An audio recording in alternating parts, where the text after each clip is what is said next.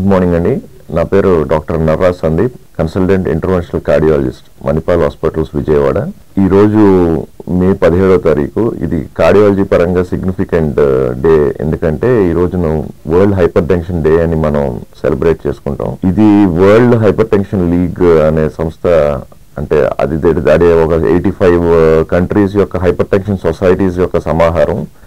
వాళ్ళు 2005లో ఇది లాంచ్ చేశారు. అప్పటి నుంచి 2006 మే 17 కాడి నుంచి ఎవ్రీ ఇయర్ ఈ రోజున వరల్డ్ హైపర్ టెన్షన్ డే కింద వాళ్ళు ఇనిషియేటివ్ తీసుకుని డిజైన్ చేసిన రీజన్ ఏంటంటే, హైపర్ టెన్షన్ అంటే అధిక రక్తపోటు, బీపీ, బ్లడ్ ప్రెషర్స్ ఇంక్రీజ్ అవ్వడం, దాని మీద అవేర్నెస్ క్రియేట్ చేయడానికి జనాలందరికీ కోసం డిజైన్ చేసిందండి ఇది.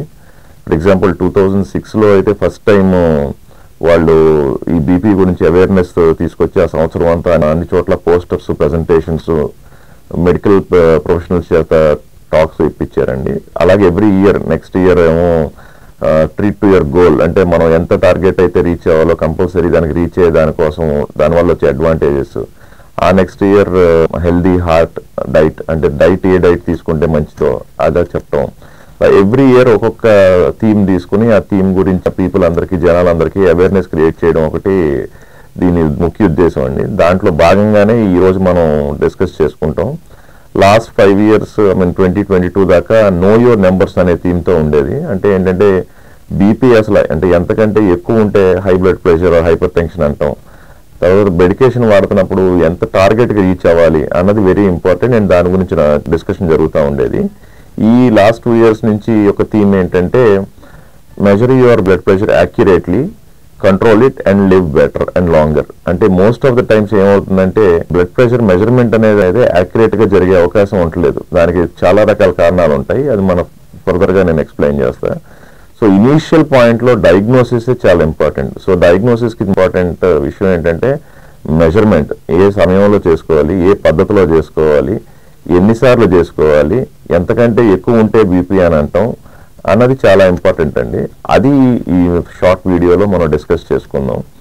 ఈ ఇయర్ థీమ్ అది కాబట్టి మనకి మెయిన్గా రకరకాల ఈ సొసైటీస్ నుంచి రకరకాల గైడ్ లైన్స్ ఉంటాయి. Say from American guide lines and European guide lines, ఈ పెద్ద సొసైటీస్ వాళ్ళు బేస్ చేసుకుని, వాళ్ళ ట్రయల్స్ బేస్ చేసుకుని మిగతా కంట్రీస్లో కూడా జరుగుతూ ఉంటాయి. అండ్ మన కంట్రీలో సపరేట్గా మన ట్రయల్స్, మన guide lines, Indian hyper tension guide lines part 4 2019లో మనకి వచ్చిన గైడ్ లైన్స్ ప్రస్తుతం ఇంకా నడుస్తూ ఉందండి. అది మోర్ ఆఫెన్ యూరోపియన్ గైడ్ లైన్స్కి కొంచెం దగ్గరగా ఉంటుంది. ఫర్ ఎగ్జాంపుల్ అమెరికాలో స్ప్రింట్ ట్రయల్ అనే ట్రయల్ వచ్చిన తర్వాత blood pressure cut off point అంటే 130కి తీసుకొచ్చారు వాళ్ళు. మనం మాత్రం స్టిల్ ఇంకా మనకున్న మన racial, ethical and other genetic factors పరంగా మనం ఏంటంటే మనం స్టిల్ ఇంకా 140/90 అనేది కట్ ఆఫ్ తీసుకుంటున్నాం. సో ప్రస్తుతం ఉన్న డిస్కషన్ మన ఇండియన్ గైడ్ లైన్స్ ప్రకారం ఇప్పుడు ఏం నడుస్తుంది అన్నది డిస్కస్ చేద్దాం. రీజన్ ఏంటంటే మల్టిపుల్ గైడ్ లైన్స్ ఉండటం వలన కన్ఫ్యూజన్ అనేది ఎక్కువ ఉంటాం. చాలా మంది మల్టిపుల్ సోర్సెస్ ఆన్లైన్లో చూసి కన్ఫ్యూజ్ అవ్వడం అనేది జరుగుతుంది. సో మనం యాక్చువల్గా ఒక క్లినీషియన్ ఏంటంటే ఈ గైడ్ లైన్స్ తీసుకునేది ఏదైనా, ఈ కట్ ఆఫ్స్ తీసుకునేదైనా ఆర్బిటరీగా తీసుకుంటారు. అంటే ట్రీట్మెంట్కి ఏదో ఒక కొలమానం ఉండాలి కాబట్టి. But end of the day మనకున్న కంప్లీట్ రిస్క్ ప్రొఫైల్ ఎలా ఉంది, మన సిమ్టమ్స్ ఎలా ఉన్నాయి, సబ్ క్లినికల్గా టార్గెట్ ఆర్గాన్ డ్యామేజ్ అంటారు, అంటే ఈసీజీ, గుండె స్కానింగ్, తర్వాత యూరిన్, ఎన్నాటిలోని ఏమన్నా మార్పులు ఉన్నాయా, ఆ అన్ని పరిగణలో తీసుకునే మనం ట్రీట్మెంట్ అనేది ఫాలో అవ్వాలి తప్ప క్లియర్ కట్ జస్ట్ అడ్హరెంట్గా గైడ్ లైన్కి పరంగానే వెళ్ళాల్సిన అవసరం ఉండదు. అలా కరెక్ట్ కూడా కాదు.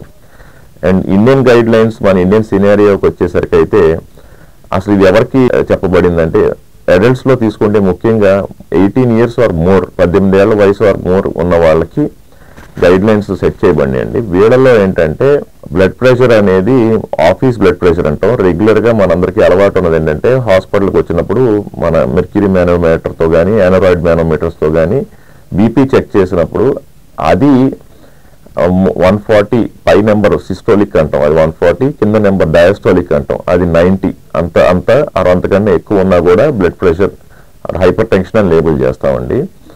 సో దీంట్లో మళ్ళీ చాలా పద్ధతులు ఉన్నాయి.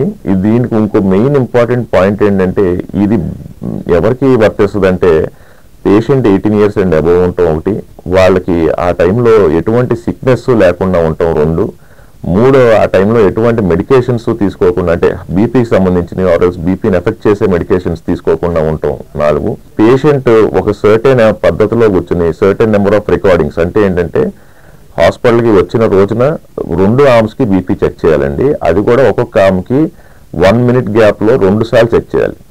చెక్ చేసి అది యావరేజ్ తీయాలి. అలాగే దాని తర్వాత ఆల్మోస్ట్ 1 to 3 వీక్స్ గ్యాప్లో మళ్ళీ రమ్మని అప్పుడు మళ్ళీ సేమ్ ఈ బోత్ ఆర్మ్స్కి మళ్ళీ చెక్ చేసి 2 సార్లు ఆ 1 వీక్ ముందు రికార్డింగ్స్, 1 వీక్ తర్వాత రికార్డింగ్స్ కన్సిస్టెంట్గా కనుక 140 కంటే ఎక్కువ ఉంటే అప్పుడు మాత్రమే హైపర్ టెన్షన్ లేబుల్ చేస్తామండి. అప్పుడు దాకా మనం మోస్ట్ ఆఫ్ ద టైం మన హాస్పిటల్స్లో తొందరగా నడుచుకురావడం, ఓపీ టికెట్ తీసుకోవడం, లైన్లో నుంచోవడం, ఫాస్ట్గా కన్సల్టేషన్ చూపించుకుందాం అన్న ఆతృతలో కంగారులో మోస్ట్ ఆఫ్ టైం ఇవన్నీ పాటించే ఛాన్సెస్ ఉండవు అనమాట. అందుకని ఏంటంటే దాని తర్వాత హోమ్ బీపీ రికార్డింగ్ అనేది వచ్చింది. ఇది ఇప్పుడు కదా 2008 నుంచి కూడా అడ్వకేట్ చేస్తూనే ఉన్నారు. అండ్ ఇప్పుడు అందరికీ కూడా మల్టిపుల్ గైడ్ లైన్స్ లో కూడా ఎస్టాబ్లిష్ అయింది. సో ఆ హోమ్ బీపీ రికార్డింగ్ అవసరం ఏంటి, అది ఎలా చెక్ చేయాలి కూడా నేను తర్వాత చెప్తాను. సో అందుకని ఏంటంటే ఇలాగ బీపీని మనం అంటే హైపర్ టెన్షన్ లేబుల్ చేయాలంటే ఆఫీస్ రికార్డింగ్ ఏమో అట్లీస్ట్ మీకు చెప్పాలంటే ఆఫీస్ రికార్డింగ్ ఏంటంటే at least 140/90 equal are more than 2 అంతకంటే ఉండాలండి. అదర్వైజ్ మనకి ఇంకోటి వచ్చేసేది ఏంటంటే హోమ్ బీపీ మెజర్మెంట్ అండి. ఇది అట్లీస్ట్ ఈక్వల్ ఆర్ 130/85 ఉండాలి. అదర్వైజ్ ఇంకో పద్ధతి ఏంటంటే ఆటోమేటెడ్ బీపీ మెజర్మెంట్స్ అని ఉంటాయి అన్నమాట. సో అంబులేటరీ బీపీ మెజర్మెంట్స్ అంటే అది ఒక కఫ్ చేతికి కంటిన్యూస్గా కట్టేసి ఉంచడం వలన ఏమవుతుందంటే అది every half an hour to 1 అవర్కి BP check చేస్తూ ఉంటుంది. అది మనకి అట్లీస్ట్ 120/80 కంటే ఎక్కువ ఉంటేనే అంబులేటరీ బ్లడ్ ప్రెషర్. ఆర్ఎల్స్ ఫోర్త్ పాయింట్ అంటే ఎవరైనా ఆల్రెడీ మెడికేషన్స్ యూజ్ చేస్తున్న వాళ్ళైనా. ఈ 4 కేటగిరీస్ ఉన్నప్పుడే మనకి ఇండియన్ గైడ్ లైన్స్ ప్రకారం హైపర్ టెన్షన్ లేబుల్ చేస్తామండి. అండ్ ఇంకోటి ఏంటంటే నేను ఇందాక చెప్పినట్టు ఇది కూడా మల్టిపుల్ రికార్డింగ్స్లో రావాలన్నమాట. ఫస్ట్ పాయింట్ అది. ఈ బీపీ ఇంత యాక్యురేట్గా మెజర్ చేయడం అనేది ఎందుకు ఇంపార్టెంట్ అంటే ఇన్యాక్యురసీస్ వల్ల బీపీ లేని వారికి బీపీ ఉన్నవారికి లేనట్టు కూడా వచ్చే ఛాన్సెస్ చాలా ఎక్కువ. Almost recent ట్రయల్స్లో 5 to 10% of the కేసెస్లో అనవసరంగా ట్రీట్ చేస్తున్నట్టు రిపోర్ట్ అయినాయి. సో అందుకని ఈ మెజర్మెంట్స్ ఇవన్నీ వచ్చినాయి అనమాట. నెక్స్ట్కి వస్తే మనకి ఏంటంటే ఈ క్లాసిఫికేషన్ అనేది ఉంటుందండి. సో క్లాసిఫికేషన్ అంటే ఏంటంటే నేను ఇందాక చెప్పినట్టు మనం ట్రీట్మెంట్కి ఉపయోగపడే హెల్ప్ చేసే పద్ధతులు అనమాట. సో నార్మల్ అంటే <130 అండి, పై నెంబరు, కింద <85. సో ఇది నార్మల్ అండి. మనకు నార్మల్ బీపీ అంటే అట్లీస్ట్ ఇండియన్ గైడ్ లైన్స్ ప్రకారం ఏంటంటే 130/85 కంటే తక్కువ ఉండాలి. హై నార్మల్ అంటే ఏంటంటే <140/90 అండి. సో ఇంతవరకు హై నార్మల్ అండి. హై నార్మల్ అంటే ప్రీవియస్ డేస్లో ప్రీ హైపర్ టెన్షన్ అలా అనేవాళ్ళు, ఇప్పుడు ఆ వర్డింగ్ తీసేశారు. సో హై నార్మల్ అనేది ఎందుకు ఇంపార్టెంట్ అంటే ఎర్లీగా అంటే ఇదే time life style modifications start చేయడం, మనం ఎర్లీగా ముందుగా అంటే ఈ హై నార్మల్ బీపీస్ రికార్డ్ అవుతున్నప్పుడు మనకు అనుకున్న టార్గెట్ ఆర్గాన్ డ్యామేజ్ అంటే ఈసీజీలో కానీ 2D ఎకోలో కానీ ఇతర స్కానింగ్ అంటే కెరోటిడ్ తర్వాత రీనల్స్ తర్వాత యూరిన్లో ఇలాంటి డిఫరెంట్ పారామీటర్స్లో కనుక చేంజెస్ వస్తుంటే మాత్రం that is the right time to start life style modifications అండి. అంటే అప్పుడు వెయిట్ రిడక్షన్ కానీ మనం రెగ్యులర్గా ఐడియా ఉన్నదంతా కూడా ఉప్పు తగ్గించడం, సాల్ట్ తర్వాత కెఫీన్, ఆల్కహాల్ ఇదంతా ఈ టైంలో స్టార్ట్ చేయడం చాలా నార్మల్గా కూడా హెల్దీ లైఫ్ స్టైల్స్ అనేది చేయాలి. బట్ హై నార్మల్ అనేది ఏంటంటే అది మనకి సూచిస్తూ ఉంటుంది అనమాట. ఈ టైంలో కనుక అసోసియేటెడ్ టార్గెట్ ఆర్గన్ డ్యామేజ్ కూడా ఉంటే కనుక మనం ఇంకా అగ్రెసివ్గా లైఫ్ స్టైల్ మోడిఫికేషన్స్. సో తర్వాత వచ్చేది స్టేజ్ 1 అండి. సో ఇది హైపర్ టెన్షన్. 140 కంటే ఎప్పుడైతే ఎక్కువ ఉందో హైపర్ టెన్షన్ అంటాం, అది స్టేజ్ 1. అది ఆల్మోస్ట్ 140 to 159 దాకా, ఇది ఆల్మోస్ట్ 90 to 99 దాకా స్టేజ్ 1 అంటాం. అలాగే స్టేజ్ 2 అనేది ఏంటంటే 160 to 179 దాకా, తర్వాత ఇదేమో 100 to 109. Stage 3 అనేదేమో almost equal about 180/110. So 180/110 అంటే స్టేజ్ 3 అంటాం. తర్వాత ఐసోలేటెడ్ హైపర్ టెన్షన్ అని కొన్ని రకాలు ఉన్నాయండి. దాంట్లో ఏంటంటే ఓన్లీ పై నెంబర్ మాత్రమే పెరుగుద్ది, కింద నెంబర్ పెరగదు అనమాట. ఇది most of the time old పీపుల్లో arteries thicken అవుతున్నప్పుడు, సిస్టోలిక్ వాల్యూస్ అయ్యి ఇంక్రీజ్ అవుతున్నప్పుడు వస్తూ ఉంటాయి. మనం ఈ క్లాసిఫికేషన్ అనేది చాలా వరకు ఆర్బిటరీగా, అంటే మనం ట్రీట్మెంట్ డెసిషన్స్ కోసం తీసుకునేదే. నిజానికి ఇలా నెంబర్స్ ప్రకారం మన బాడీ బిహేవ్ చేయదండి. మనకి ఎంతసేపు ఎప్పుడు ఎలా ఉంటుందంటే relationship is always a continuous curve అండి. సో బ్లడ్ ప్రెషర్ వాల్యూస్ పెరుగుతున్న కొలది కార్డియాక్ రిస్క్, సివి రిస్క్ అనేది పెరుగుద్ది అనమాట.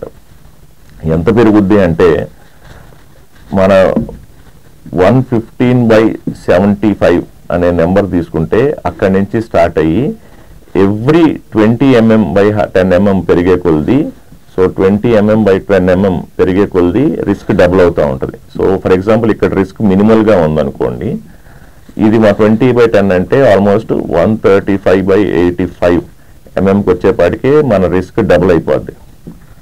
సో ఇంక మీరు అర్థం చేసుకోవచ్చు, సే ఫర్ ఎగ్జాంపుల్ 155/95 ఉందనుకోండి, ఇది ఆల్మోస్ట్ 4 times అవుద్ది. ఇది ఎందుకు చాలా ఇంపార్టెంట్ అంటే మనకి బీపీ చాలాసార్లు A140 బీపీ మెడికేషన్ వాడేవాడికి A150/90 ఉందనుకోండి, ఆల్మోస్ట్ దగ్గరగా ఉంది కదా, ఇంకా ఎందుకు డాక్టర్ గారు పుష్ చేస్తున్నారు, ఆర్ఎల్స్ మనం పర్లేదులే అనే ఉద్దేశంతో ఉంటారు. బట్ వన్స్ ఒకవేళ ఈ రిస్క్ ప్రొఫైల్ ఐడియా అర్థమైతే ఆ చిన్న వేరియేషన్ కూడా ఎంత డిఫరెన్స్ తీసుకొస్తో తెలుస్తుంది అనమాట. సో మీరు ఒకసారి అబ్జర్వ్ చేసుకుంటే ఇందాక మనం డిస్కషన్ ప్రకారం 135/85 అంటే ఆల్మోస్ట్ హై నార్మల్ రేంజ్కి వచ్చేపాటికే మనకు కొంచెం రిస్క్ అనేది ఎక్కువ ఉంటుంది. సో అందుకని మనం చాలా అగ్రెసివ్గా లైఫ్ స్టైల్ మోడిఫికేషన్ స్టార్ట్ చేసుకుంటూ ఉండాలి. ఒకసారి హైపర్ టెన్షన్ డయాగ్నోస్ అయ్యి మెడికేషన్స్ తీసుకున్న తర్వాత ఎట్టి పరిస్థితుల్లో టార్గెట్ వాల్యూస్ రీచ్ అయిపోవడానికి మనం ట్రై చేస్తూ ఉండాలి. అది ఒక 10 mm 20 mm కదా పర్లేదు అనుకుంటే మాత్రం ఆ రిస్క్ అనేది రెసిడ్యువల్ రిస్క్ అలాగే మిగిలిపోతూ ఉంటుంది. ఈ రిస్క్ ఎంత ఇంపార్టెంట్ అంటే WHO స్టాటిస్టిక్స్ ప్రకారం అరౌండ్ 1.38 బిలియన్ పీపుల్కి ఆల్రెడీ హైపర్ టెన్షన్ ఉన్న స్టాటిస్టిక్స్ ప్రకారం, అండ్ ఆల్మోస్ట్ దాంట్లో 46 to 50% వాళ్ళకి అవేర్నెస్ లేకపోవడం అంటే ఉందని సిచ్యువేషన్ ఉంటుందండి. సో అందుకని అంటే దీనికి ఒక జనరల్గా 45 to అవేర్నెస్ లేకపోవడం, అవేర్నెస్ ఉన్న 50% మందిలో కూడా ఓన్లీ 20% మంది వరకే ట్రీట్మెంట్ తీసుకోవడం, దాంట్లో ఓన్లీ 20% మంది వరకే టార్గెట్ గోల్ రీచ్ అవ్వడం అనే సిచ్యువేషన్ నడుస్తూ ఉంది. అంటే మీరు అబ్జర్వ్ చేసుకోవచ్చు ఎంత టిప్ ఆఫ్ ద ఐస్బర్గ్ అంటాం అనమాట. సో ఇలా ఉంటే సో ఈ ఒక్క పార్ట్ కనిపించే ఐస్ పార్ట్ వరకే మనకి ట్రీట్మెంట్ నడుస్తుంది. అంటే కనపడని ఎంత రిస్క్ ఉందో చూడండి, ఇదంతా కూడా కనపడని రిస్క్ అనమాట. సో అలాగే మనకి రీసెంట్గా కాదు, inter heart and inter stroke studies అంటారు, వెరీ ప్రామినెంట్ స్టడీస్. ఆ స్టడీస్లో కూడా అర్థమైంది ఏంటంటే hyper tension is major risk factor. Almost 20% coronary artery disease అంటాం, గుండెకి సంబంధించిన రక్తనాళాల్లో పూడికలు కానీ, ఆర్ఎల్స్ 40% స్ట్రోక్స్, బ్రెయిన్లో స్ట్రోక్స్ కానీ రావడానికి మెయిన్ కారణం హైపర్ టెన్షన్ అనమాట. సో అందుకని దీన్ని ట్రీట్ చేయడం చాలా చాలా important. Inter heart and inter stroke studies చాలా పెద్ద స్టడీస్ అండి. ఇవన్నీ కూడా చెప్పేది ఏంటంటే ఆల్మోస్ట్ గుండెపోటు రావడానికి, కరోనరీ డిజీజ్ రావడానికి 20% అండ్ స్ట్రోక్ రావడానికి 40%కి మెయిన్ రీజన్ హైపర్ టెన్షన్ అనేది చెప్తా ఉంటాయి. సో ఈ ఎన్ఐట్ల మూలంగా మనకి ఇప్పుడు అర్థమయ్యేది ఏంటంటే మన ఈ 2023 measure your blood pressure accurately అనే దానికి అనుగుణంగా ఏంటంటే హోమ్ బ్లడ్ ప్రెషర్ మానిటరింగ్ గురించి డిస్కస్ చేద్దాం. ఏం లేదని మనకి దొరికే ఆసిలోమెట్రిక్ మెషిన్స్ బయట దొరుకుతున్నాయి. ఈ మధ్య కోవిడ్ తర్వాత అందరికీ pulse oximeters, BP machines idea ఉంది. అది తీసుకుని మనం ఏంటంటే మార్నింగ్ పొద్దున్న లేవగానే ఫస్ట్ 1 hourలో మనం రెస్ట్ రూమ్కి వెళ్ళి వచ్చేసి ప్రశాంతంగా ఒక అరగంట కూర్చుని, ఆ టైంలో ఏంటంటే మనం ఆ ఫస్ట్ బిఫోర్ బ్రీడింగ్ తీసుకునే ముందు కెఫీన్ తీసుకోవడం కానీ, ఎక్సర్సైజ్ చేయడం కానీ, స్నానం చేయడం కానీ, తర్వాత ఆల్కహాల్ ఆర్ స్మోకింగ్ ఇదేమీ చేయకుండా, ఈవెన్ మెడికేషన్ తీసుకోకుండా ఆ టైంలో మనం ఒక మెజర్మెంట్ తీసుకోవాలండి. తీసుకుని ఒక పుస్తకంలో రాసుకోవాలి. అలాగే 1 minute తర్వాత మళ్ళీ ఇంకొకటి. సో మార్నింగ్ ఒక 2, ఈవినింగ్ సేమ్ ఇందాక నేను చెప్పినట్టే ఈవినింగ్ కూడా ఒక 2 మెజర్మెంట్స్ తీసుకుని పుస్తకంలో రాసుకోవాలి. ఇలా యాక్చువల్గా అయితే 7 days తీసుకోవాలన్నమాట. సో 7 2 14 రికార్డింగ్స్ వస్తాయి. దాంట్లో ఫస్ట్ డే రికార్డింగ్ తీసేస్తే 12 రికార్డింగ్స్. దీని యావరేజ్ కడితే ఆ యావరేజ్ వచ్చేది మన home blood pressure monitoring average అంటాం అనమాట. అది మన హోమ్ బీపీ, న్యాచురల్ బీపీని రిఫ్లెక్ట్ చేస్తుంది.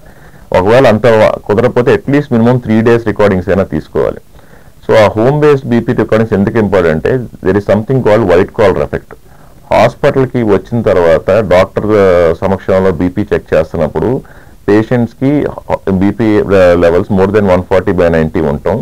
అదే ఇంటికి చెక్ చేసుకున్న తర్వాత నార్మల్ వాల్యూస్ ఉంటుంది, వైట్ కాలర్ ఎఫెక్ట్ అంటాం. ఈ వైట్ కాలర్ ఎఫెక్ట్ వల్ల ఆల్మోస్ట్ ఇది ఎంత ఇంపార్టెంట్ అంటే కొన్ని స్టడీస్ లో 10% నుంచి 25% దాకా వైట్ కాలర్ ఎఫెక్ట్ ఉన్నట్టు స్టడీస్ లో స్టాటిస్టిక్స్ లో తెలిసింది.